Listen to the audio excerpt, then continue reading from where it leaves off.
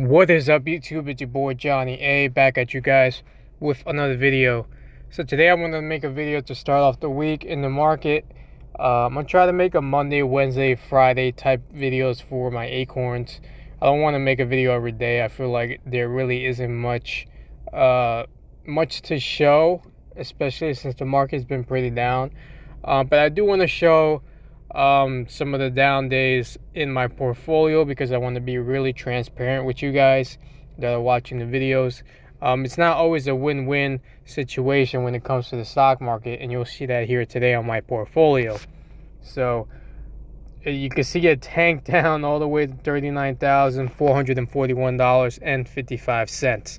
So I did put a one-time investment of $18 today, had the recurring investment of $5, and a real-time roundup of 53 cents that's still transferring. So I got $23.53 pending. Total invested at $29,468.63. So that's my recent activity.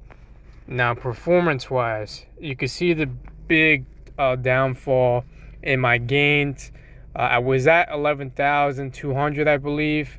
Now I'm at $9,886.13 for the day, down $648.50. So that was a huge drop here at the beginning of the market open.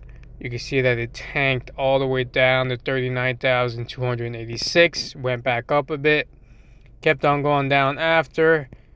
And then it looks like after hours it went up a bit to finish off. So for the month, down $452.74. For the 3 months, plus $525.28. For the 6 months, plus $2,546.57. For the year, plus $8,680.69. So today was honestly a great day to buy shares at a cheap price. The S&P 500, the VOO, at $390.68.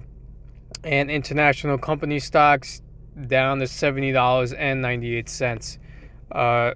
So definitely, if you guys bought shares on whatever you're investing in, today was definitely the day to buy it at a cheap price.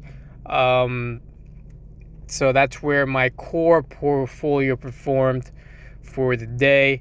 My latest also got hit down to $1,876.78. Got that recurring contribution of $10 a week. My all-time gains has dropped down to $391.78, and for the day, down $30.86. So a huge downfall. I'm gonna go into my Robinhood portfolio to show you guys how the market overall did for the day. You can see Apple down to 143, Microsoft 277, Amazon $3,557. So a lot of red today in the market overall.